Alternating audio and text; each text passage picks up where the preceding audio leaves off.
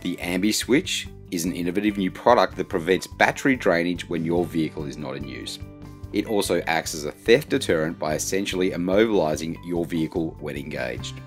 Keep in mind, it is vital you do not install the ANBI Switch onto vehicles with central locking where there is no manual key option.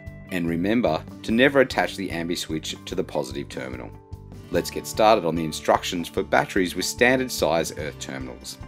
Step 1. Detach the earth cable from the battery and attach the switch assembly to the battery earth terminal using the adapter on the fixed panel of the switch. Step 2. Attach the battery cable to the post on the sliding panel.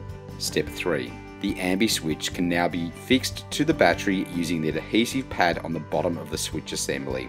Ensure the area on the battery where the switch is to be located is wiped clean.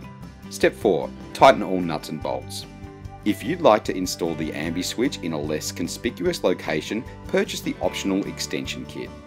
Using the ANBI switch is simple. To disengage your battery, pull the sliding panel out until the off graphic is revealed. To engage the battery, slide the panel back into the unit.